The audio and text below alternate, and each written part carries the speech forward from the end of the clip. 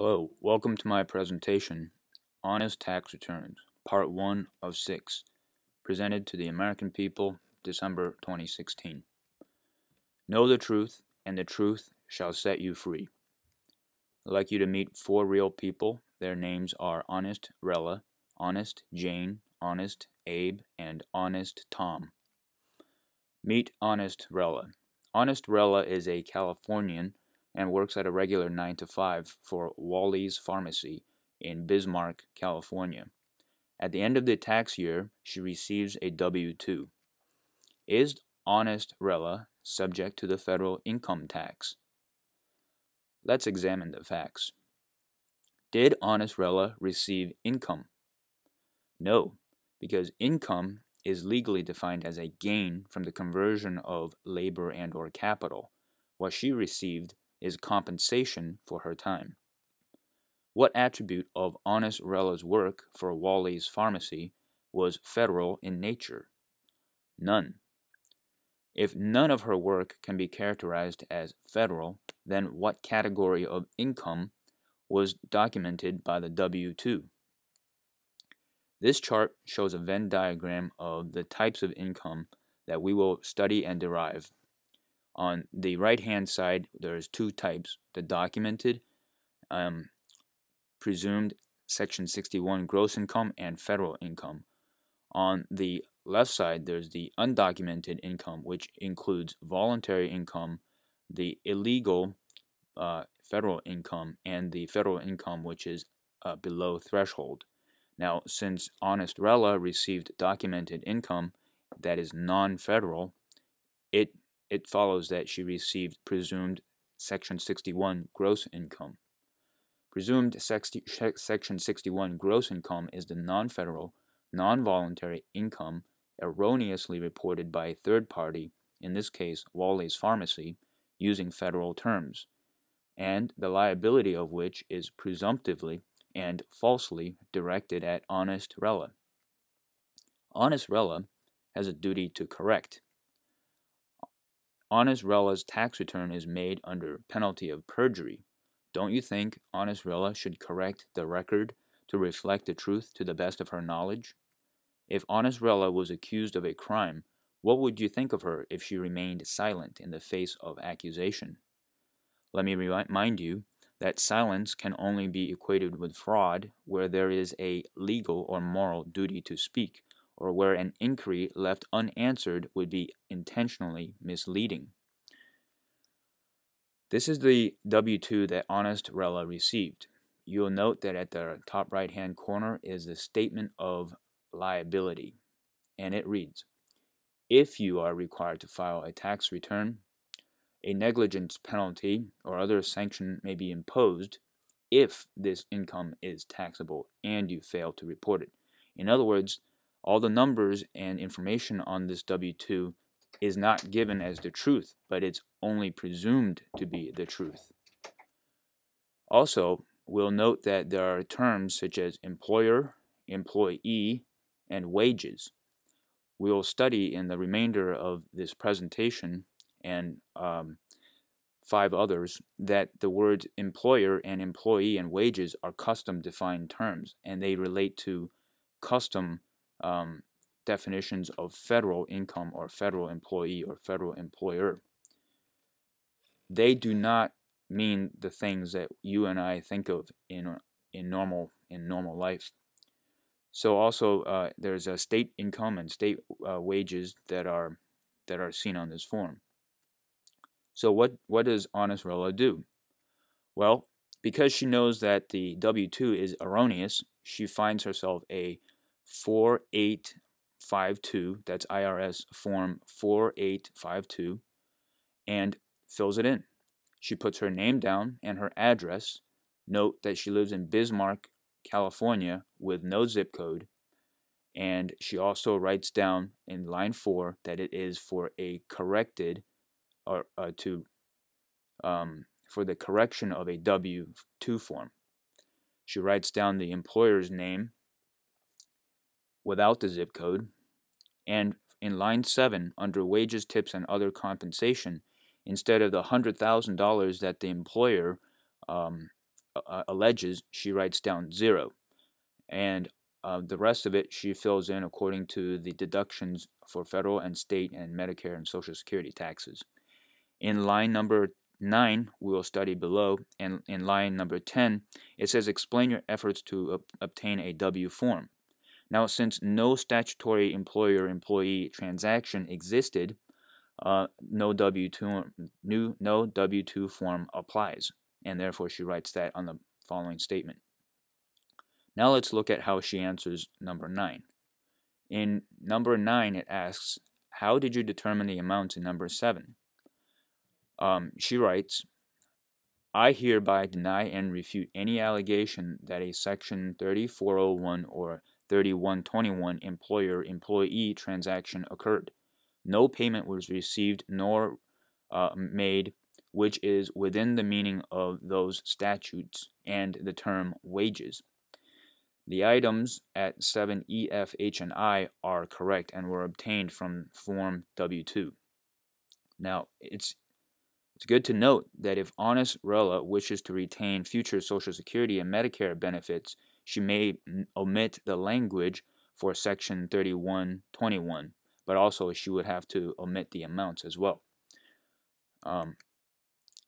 All tax returns are signed under penalty of perjury, and now that she knows the return has been corrected, Honest Rella signs Honest Rella 28 USC 1746-1 without the United States.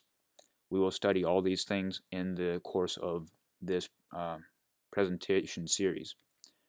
Now, Honest Rella had no federal income to report. Thus, she is not subject to the tax on federal income. She did not evade the tax on federal income. Just as Honest Rella had a couple of beers to celebrate, and to the extent that she had a couple of beers, she was subject to the tax on a couple of beers. A few months after filing an honest tax return, Honest Rella received a $33,000 check returning all of her federal withholdings for that year. A $9,000 check was also issued from the state of California based on her corrected California returns. She knows the truth, and the truth set her free. Now let's meet my good friend Honest Jane. Honest Jane is a Pennsylvanian and works for Good Home Cookin' in Bird in Basket, Pennsylvania. In addition to the end-of-year W-2, she was told to report monthly tips on IRS Form 4070. How should she report her tips? Honestly, of course. Let's do a study of her situation. First of all, did Honest Jane receive income? No, because income is, again, legally a gain from the conversion of labor and capital, and she only received the compensation for her time at work. What attribute of Honest Jane's work for Good Home Cookin' was federal in nature? None. Was any income documented under federal terms? Not yet, but she was told by management to report her tips using IRS Form 4070. If her tips were not federal and as yet not documented under federal terms, then what kind of income did Honest Jane receive? Again, we refer to the income Venn diagram, which we will prove and derive over the course of the presentation series. And we note that she is in the undocumented category, and since her income is not illegal, actually her compensation is not illegal, it falls under the lawful and voluntary category. The voluntary income category is non-federal income volunteered as federal income for taxation. Because such income cannot be seen by the IRS, it requires the use of federal documentation to confine the subject matter to federal terms. It is lawful if volunteered knowingly and intentionally. It is unlawful if done without full disclosure, under duress, coercion, or through misinformation. Jane has a duty to be true. Honest Jane's tax returns are made under penalty of perjury. Don't you think Honest Jane should report her employment relations to reflect the truth? If Honest Jane was to report that a statutory employer-employee relationship existed when in fact it never did, wouldn't that be a falsification of her status? Could you trust Honest Jane again if she made a false statement about her relationship status? Honest Jane knew the law, and she looked it up at 6053. That's section 6053 of the IRS code, the reporting of tips. She notes that a tip is included as wages in the course of employment by an employee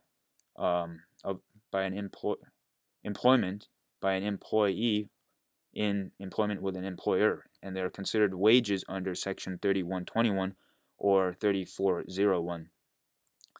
Again, these employee, employer, and wages, they all have a prefix which you don't see. It's federal employee, federal employer, and federal wages, none of which apply to her. So what do you do, or what does Honest Jane do? She fills out her form as directed by her employer or her, Good Home Cook and Management at Form 4070. She writes in her name, her address in Bird and Basket, Pennsylvania, without the zip code, and she writes in the dates.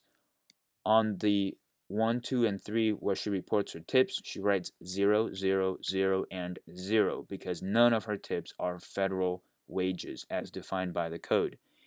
She indicates that at the bottom, saying, I hereby declare that there has never been a Section 3401 or Section 3121 employer-employee relationship. Furthermore, no tips or wages were ever made nor received in the course of any statutory employment by an employer.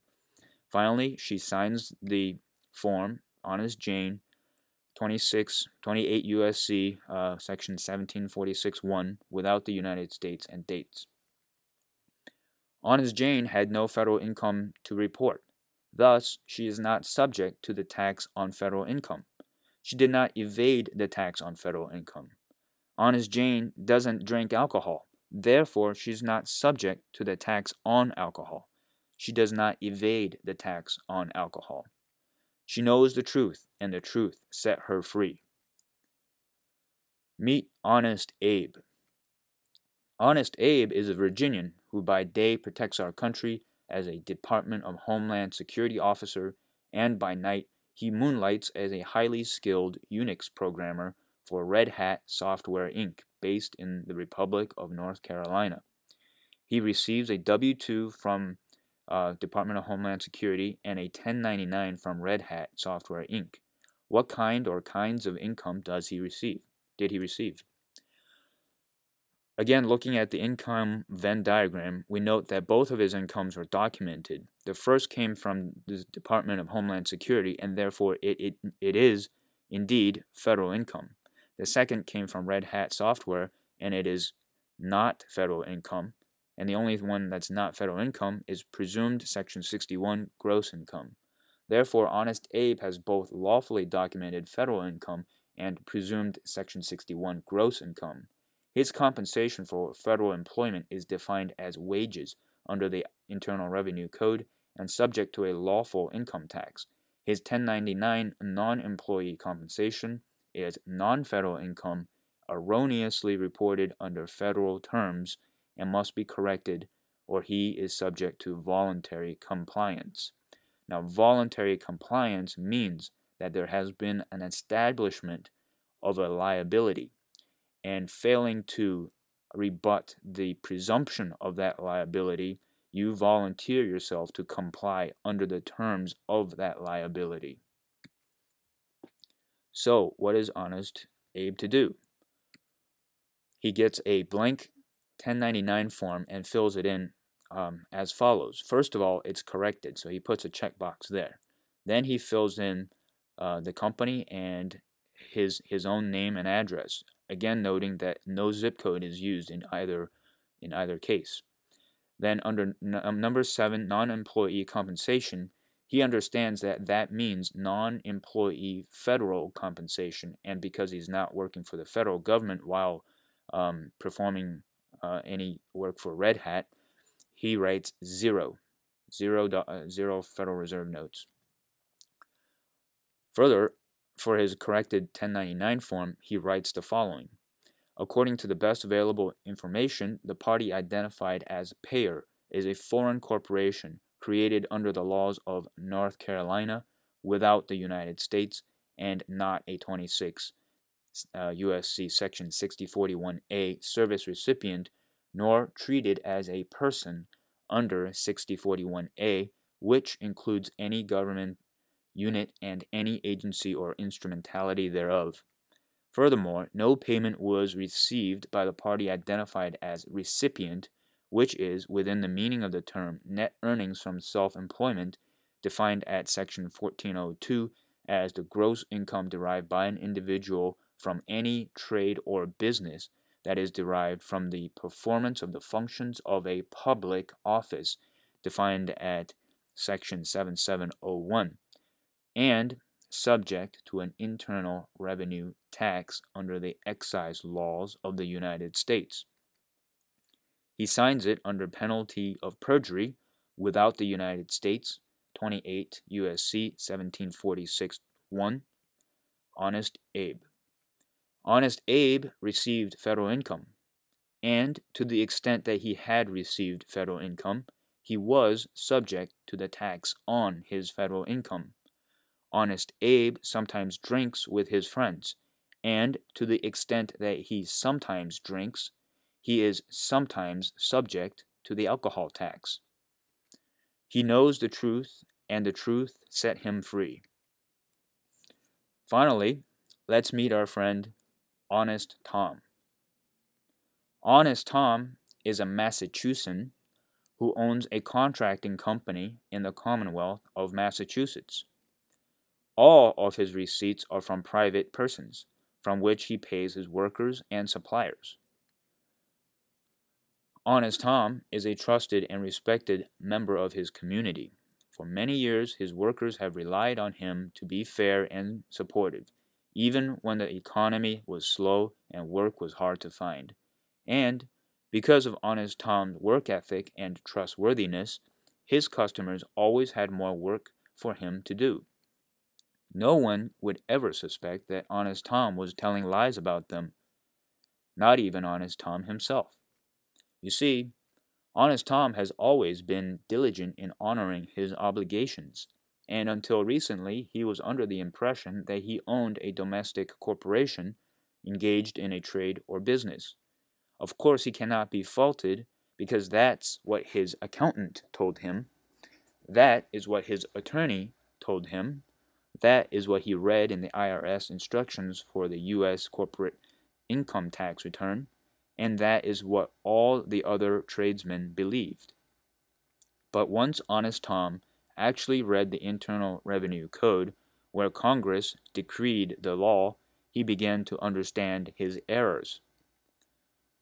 When an honest man discovers his mistakes, he will either cease making mistakes or cease being honest.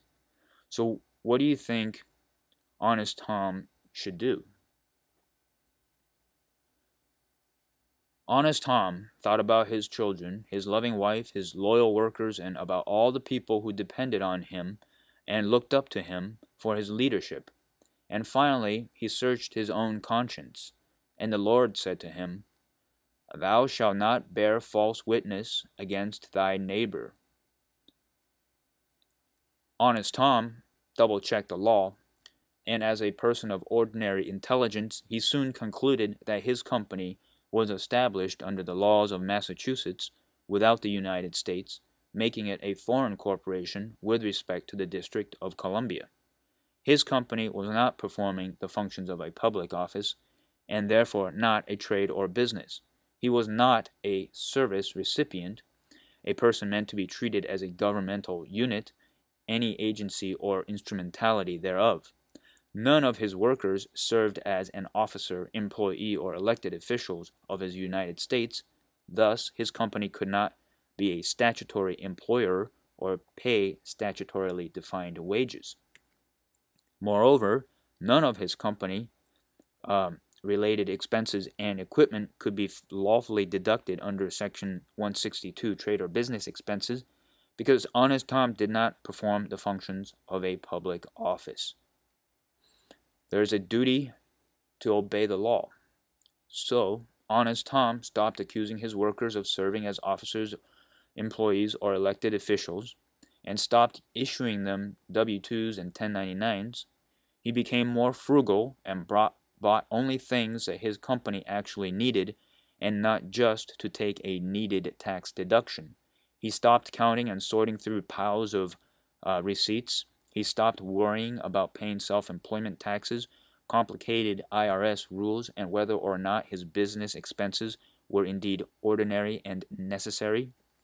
Best of all, with all the money, time, and hassle saved from dealing with IRS paperwork, he was able to pay his employer, his workers more, be more productive on the job, and gain a competitive edge over his peers, who were still mired in a sea of tax regulations and always fearing an IRS audit. And so, Honest Tom swings his hammer harder and builds his community stronger. For he who fears the Lord and obeys the law can have no one else to fear. Honest Tom has a clear conscience, and he sleeps like a baby. He knows the truth, and the truth set his people free. The foregoing are examples of real-life situations of several persons whose identities have been anonymized. However, their actual tax filings and refund checks are available as proof that the information presented here is true and reliable. I refer you to LostHorizons.com bulletin board. Just as disclosure, LostHorizons.com and the book that they have called Cracking the Code are among the many resources I used in researching the tax laws. My recommendation is not based on any personal relationship or financial interest with the author, his book, or the website. Again, his website is LostHorizons.com and his book is Cracking the Code. To understand the legal concepts underlying these honest, lawful, and successful tax returns, please watch the rest of this 6-part video series on honest tax returns. Thank you. Please share, like, and comment. You have a duty to be honest, to obey the law, and to keep your brother from harm and injustice. Please share this with another American. End of part 1.